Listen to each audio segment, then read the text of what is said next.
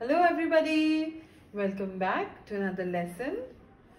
Today we are going to learn a new number. You have already learned so many numbers and I hope you all are practicing writing the numbers. Alright, so the number that we are going to learn today is, can you see the number changing its color? That's right, it's number 6. Number 6. So here, what do we see? We see a night sky. There is moon in there, but there's something missing, right? Stars in the night sky.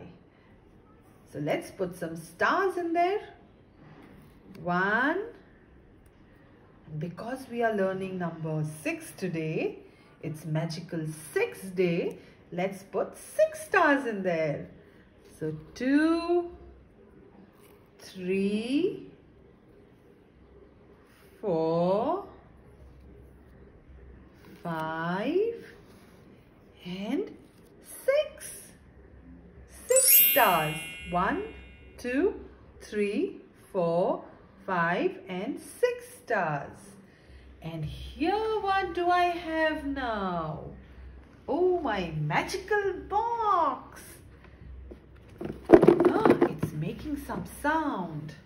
What do I have inside? Do you want me to open it? Oh my God, look. I told you it's magical 6th day. Here's a card that says number 6. And 1, 2, 3. Come on, help me count the candies. 4, 5 and 6.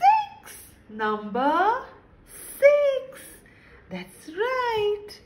And now I have some color pencils. Shall we count them? 1. Sorry, these are color pens. 1, 2, 3, 4, 5 and 6. 1, 2, 3, 4, 5, 6. 6 color pens in here. Okay, so children, we have learned counting number 6. Now let's see how we write number 6. So here I have some color powder. And now I'm going to show you how I write number 6 in here. You can practice in salt tray like we usually do, or you can also take some color powder and practice writing in there, and then you start practicing with the crayon in your worksheets. So we have learned pattern curve and we have already learned how to write letter O. So we have to start like that from the top. Make a curve, go down and stop, and then you come to the middle and touch the curve. That's number 6. Number 6. So you can practice your number 6 like this in the salt tray and then practice your worksheet. And also try and count your toys, 6 toys, 6 crayons and any other thing that you find in your house that says number 6.